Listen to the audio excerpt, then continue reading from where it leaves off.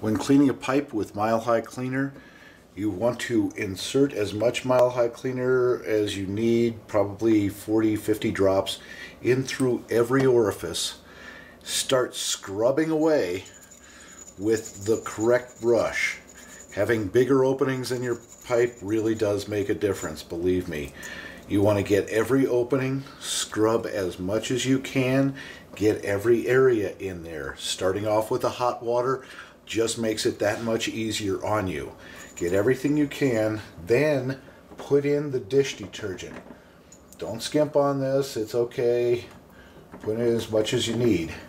Scrub that around. The combination of those two will make everything break right up, and you can see it's breaking up. Look at this, when I bring it over here, it just starts running out. So keep scrubbing as you introduce the hot water. That gets more action into more areas. Keep it going as much as you can until you get every spot done. And rinse all of that off. That should be